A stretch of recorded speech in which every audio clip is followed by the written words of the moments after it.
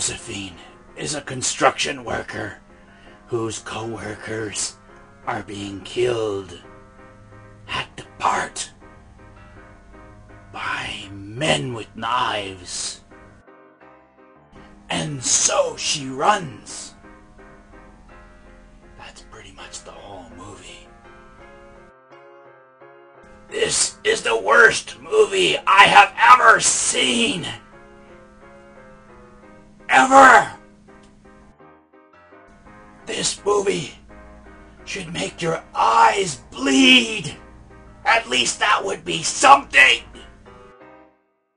If you watch this movie, you cannot unwatch it.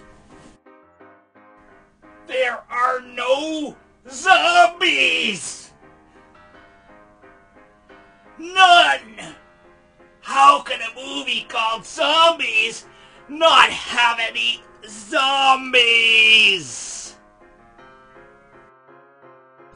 I can give this film no brains because nobody involved in its production had any.